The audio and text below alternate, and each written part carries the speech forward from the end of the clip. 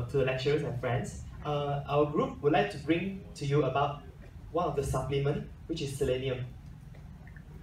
So selenium, as we know, that it's an essential trace elements found in organic and inorganic form. For the primary organic form, the selenium includes the seleno amino acid and cysteine and much more. For the inorganic form, there are only two, which is selenate and selenite.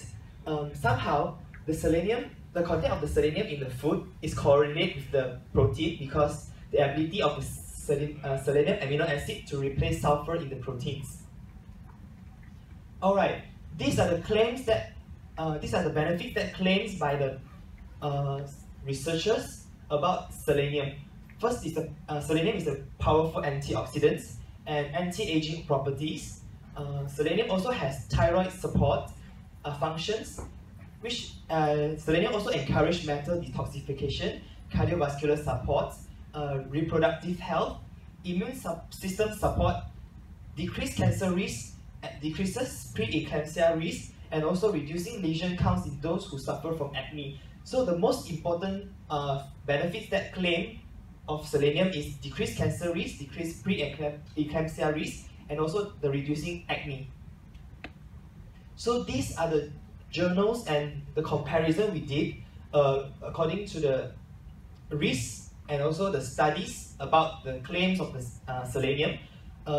As I said just now, the important claims are preeclampsia risk, prostate cancer risk, and acne. So for the preeclampsia risk, our research results show that the selenium is very significantly reduced the risk of getting preeclampsia in pregnant women. So okay, next. So this is the journal that we use. Okay. So in these journals, I would like to say that the researchers found that the primary outcome measure is the serum soluble vascular endothelial growth factor receptor 1. In short form is SFLT1. This chemical is an anti-angiogenic factor which link with the risk of getting preeclampsia in pregnant women.